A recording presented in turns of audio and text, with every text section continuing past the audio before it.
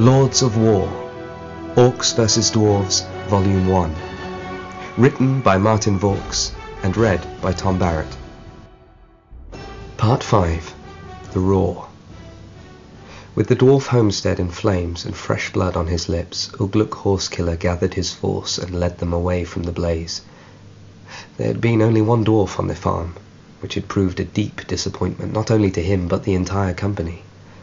The bloodlust of his fellow orcs had been somewhat satiated in the slaying of cattle.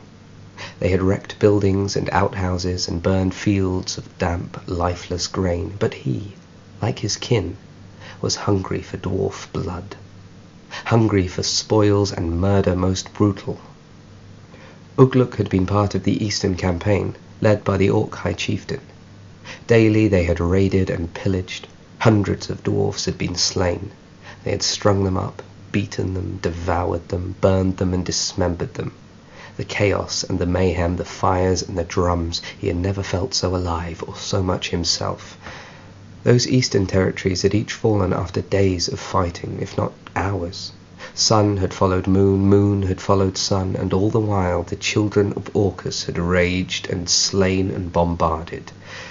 Through the endless smoke and clanging of weapons, the shattering of the stone of city walls, and the snapping and twisting of bones beneath broken flesh, he had been part of the roar. That low, grunting animal howl which had spewed out of the mouths of every orc and goblin for what seemed like endless chasms of time, and he had been part of it. He had helped fuel it, had stoked the fires of that rage. He had thrown everything he had ever been or ever would be into each relentless punch, each club blow, each blade thrust or spear lunge. In one raid, he had found his armor. A dwarf guardsman of some kind had been wearing it, and he had ripped off the dirt-eater's helm and killed him in a flurry of deepest joy. He hadn't thought about the killing, nor even noticed what he'd been doing. He had just acted. Every moment presenting a new opportunity, the chance to embrace ever so much more the orc he was destined to be. When the red mist had cleared, and that guardsman had fallen, Ugluk had felt the whole war go quiet. The roar had slid to the back of his mind when he looked at those greaves, that breastplate, the spear of burnished steel. He remembered how he had ripped each armor piece off of that dwarf's carcass, hastily strapping them onto himself. Other orcs had tried attacking him after that, making attempts to steal the black iron armor for themselves. He had fought them off, one after the next. Before he knew it, he wasn't just an orc. He wasn't just part of the roar. Suddenly he was Ugluk Horsekiller, captain and commander, trusted by the High Chieftain. Suddenly he was an orc that was respected and feared by the rest of his kind. Time had passed and the battles had raged on. The High Chieftain had given him the duty of breaking cavalry lines. Boars, bears, and horses had all fallen, roaring and groaning at the end of his spear. The blissful sound of wet intestines hitting the earth became like music to Ugluk then. It was the sound he lived to hear, a chorus of rich, sweet agony. And then, one day, the roar had ended. The High Chieftain had decided that there had been enough war, enough murder and enough mayhem.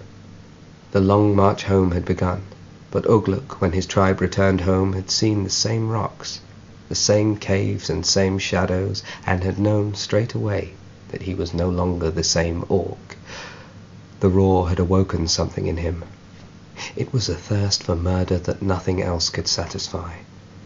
There had been no more feasts then. Day after day led to talks and to fights, not fights against foes, but orcs fighting orcs. War had been planned, boats built and destroyed, plots for revenge and disunity and wrath had replaced the sweetness of battle. It was then that the Longtooth had come. From tribe to tribe he had journeyed, looking for fighters, fiends and rogues. His silver tongue had drawn orcs and goblins to his cause, and he had promised them glory and fresh dwarven blood. And so Ugluk had followed him. They marched north, away once again from the burning mountains. Their path then turned up the western coast, where they found dwarf keeps abandoned, wailing in the cold, bitter wind. Onwards they had marched, through valleys and scrub, over hillocks, through tombs and black mines. All along their journey there had been no dwarves, no murder to be found, just decay.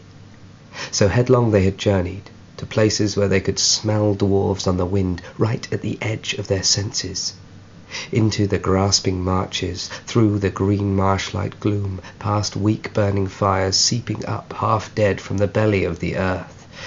Moon after moon they had spent running, stopping only to hunt or to rest. Doubt had crept in, and plots once again had formed in the minds of the rabble. And yet now they were close, and he knew it. They had met the one dwarf and slayed it, a single male with no fight in him, but a dwarf it had been, and that meant there were more dwarves to come, and the smell of dwarf on the wind was growing stronger. It was a trail, thought Ugluk, leading them back to the roar.